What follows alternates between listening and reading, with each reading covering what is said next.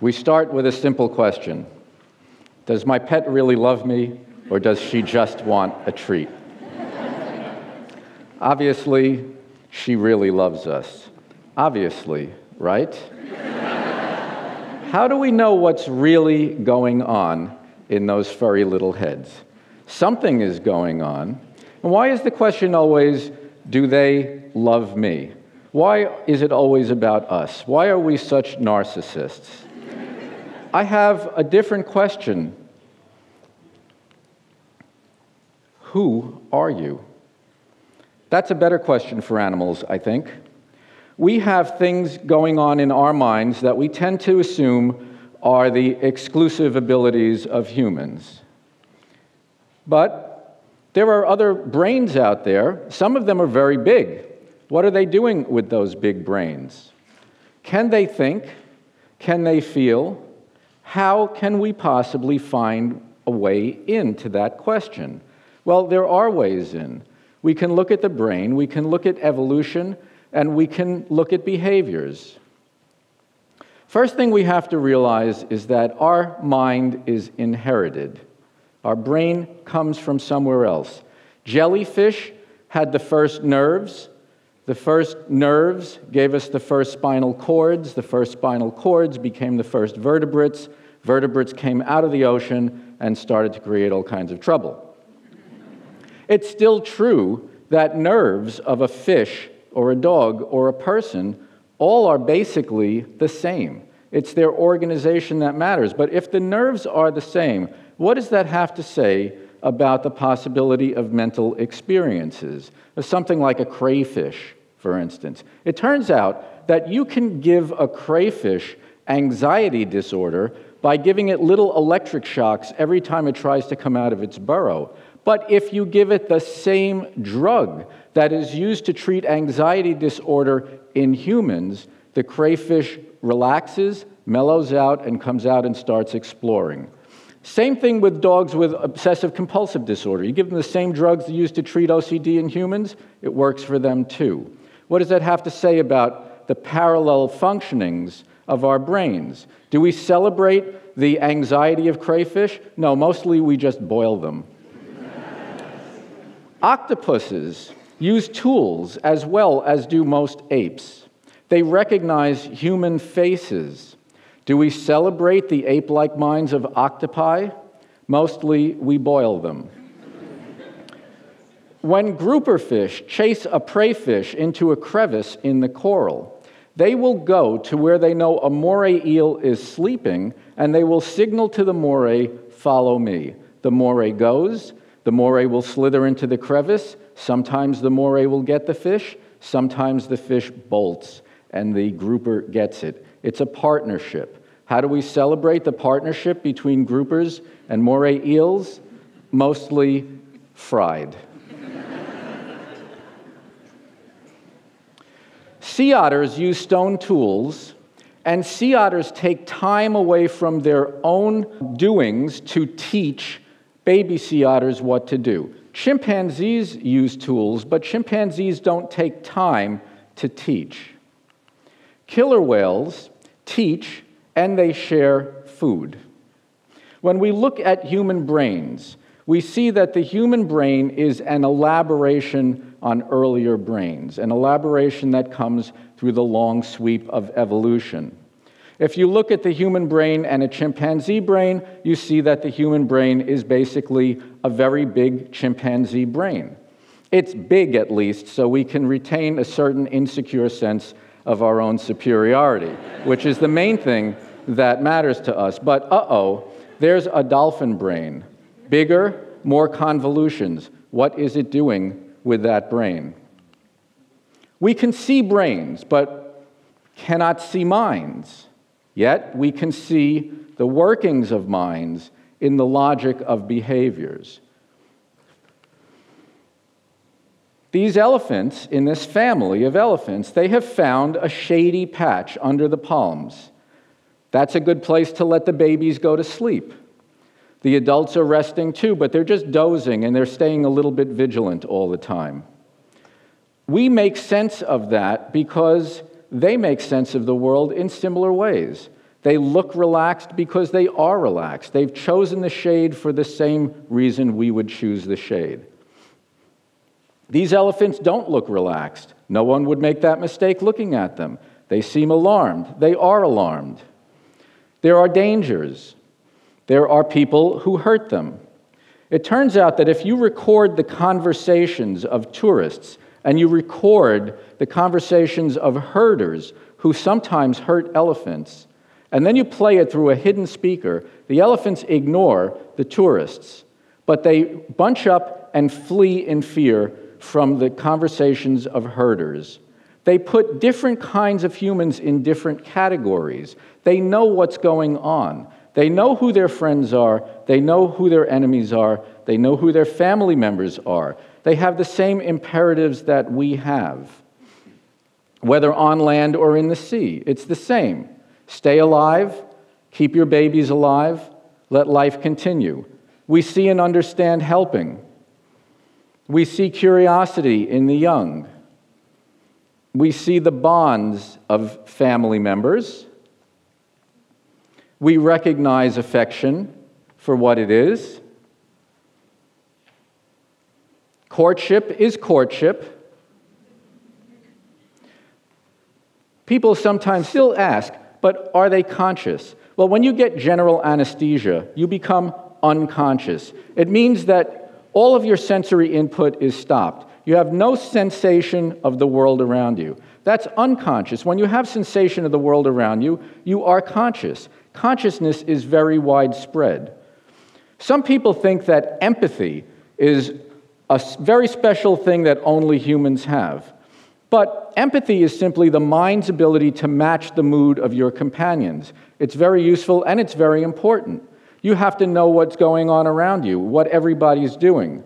The oldest kind of empathy is called contagious fear. If you're with a bunch of companions and they suddenly all startle and leave, it's not very good for you to be standing there saying, "Hey, I wonder why everybody just left." Through evolution, empathy has been embellished as well. I think there are sort of 3 stages of empathy. There's feeling with another. I see you're happy, it makes me happy. I see you're sad, it makes me sad. Then there's sympathy. I'm sorry your grandmother died. I don't feel the same way that you do, but I sympathize. And then there is what I call compassion, meaning acting on your feeling for another. Far from being a special thing that only humans have, human empathy is far from perfect. We round up empathic animals, we kill them, and we eat them. And you might say, well, that's just predation, that's a different species. Humans are predators, but we're not so great to our own species either, a lot of the time. I've noticed that people who know only one thing about animal behavior know this word, and that you must never project human feelings and emotions on other animals. But I'm here to tell you that I think that projecting human emotions and human thoughts on other animals is the best first guess about what they're doing and why. After all, it's not terribly scientific to say they're hungry when they're eating and they're tired when their tongues are hanging out, and then when they are playing and seem joyful, say, we have no way of knowing what's going on in their minds. Now, recently, I sort of had that conversation with a reporter, and the reporter said, okay, that's kind of convincing, but really, how do you really know that other animals think and feel? And I thought of the hundreds of scientific references that I read when I was writing my book, but then I realized that the answer was right in the room with me. That when my pup comes off the rug and comes over to me, rolls over on her back and exposes her belly, she has had the thought, I would like my belly rubbed. And she knows that she can come to me, not the sofa, that I will understand her request and that I can get the job done. And she anticipates the pleasure of having her belly rubbed. She can think and she can feel. And it's not much more complicated than that. Usually when we see animals, we say, oh, look, there's elephants or there's killer whales or whatever it is we see. But to them, they know exactly who they are. this is not just killer whales. That one with the tall fin, that male there, he's 36-year-old L41. Right to his left is his sister. She is 42-year-old L44. They've been together for decades. They know exactly who they are.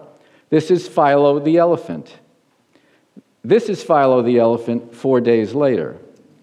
Humans not only feel grief, humans create grief. We want to carve their teeth. Why don't we wait for them to die? Elephants used to live from the shores of the Mediterranean to the Cape of Good Hope in Africa. By 1980, they still had vast strongholds in Central and East Africa. Their ranges are being fractured and fragmented. This is the geography of a magnificent creature that we are driving to extinction. We do much better in our own national parks here in the United States. We simply killed every single wolf in Yellowstone. Then 60 years later, we brought them back because the elk had gotten out of control. Many thousands of people spent many millions of dollars coming to the park to watch the world's most famous wolves. These are the alpha trio of a very stable pack. That one on the right there is the breeding male. The one on the left is his mate. The other one is his brother. Then suddenly, wolves came off the Endangered Species Act. Congress took wolves off. The wolves went to the edge of the park. Those two were shot. The entire pack, which had been so stable, disintegrated into fighting and division. The alpha male of the most famous, most stable pack in Yellowstone lost his companions, his hunting territory, and his whole family. We bring them a lot of harm. One of the mysteries is, why don't they harm us very much at all? No free-living killer whale has ever hurt a human being. This one had just finished eating part of a gray whale that he and his family had killed, but those people in the boat had absolutely nothing to fear. This one had just eaten a seal that weighed as much as those people in the boat, but they had absolutely nothing to fear. They eat seals. Why don't they ever eat us? How is it we can trust them around our toddlers? Why is it that on more than one occasion, killer whales have returned to researchers who got lost in the fog and guided them miles to home? In the Bahamas, dolphins who were very familiar with Denise Herzing, a researcher there, and very interactive with her, suddenly got entirely skittish. What in the world was going on? Suddenly somebody on the boat realized that a person in the boat had died during a nap in their bunk. How could the dolphins have detected that one of the human hearts had stopped? And why would it spook them? These are the mysteries of other minds. In an aquarium in South Africa, there was a baby bottlenose dolphin. Her name was Dolly. One of the keepers was on a break having a smoke outside the window to the tank. Dolly was watching him smoke. She went over to her mother. She nursed for a couple of moments. She came back to the window and she released a cloud of milk that enveloped her head like a cloud of smoke. Somehow she had the idea of using milk to represent smoke, and when we use one thing to represent another, we call it art. The things that make us human are not what we think. What makes us human is that we are the most extreme. We are the most compassionate. We are the most violent. We are the most creative. And we are the most destructive animals ever to appear on this planet. But we are not the only animals that love one another. We are not the only ones who care for our mates or for our children. Albatrosses routinely fly 6,000 to 10,000 miles to bring back one meal for their chick. They live on the most remote islands in the world, and those islands are covered with plastic trash.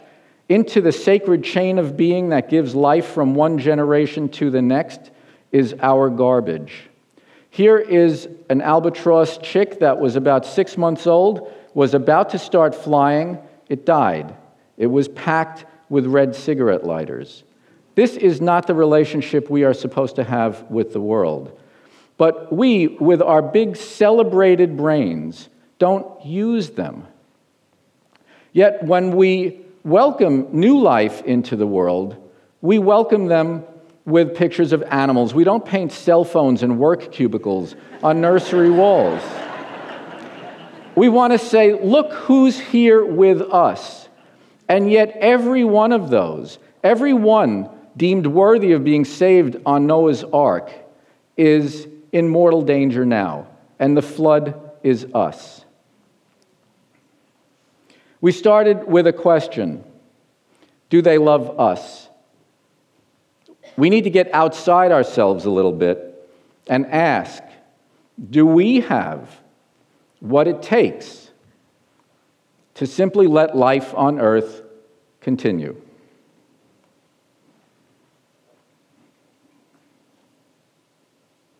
Thank you.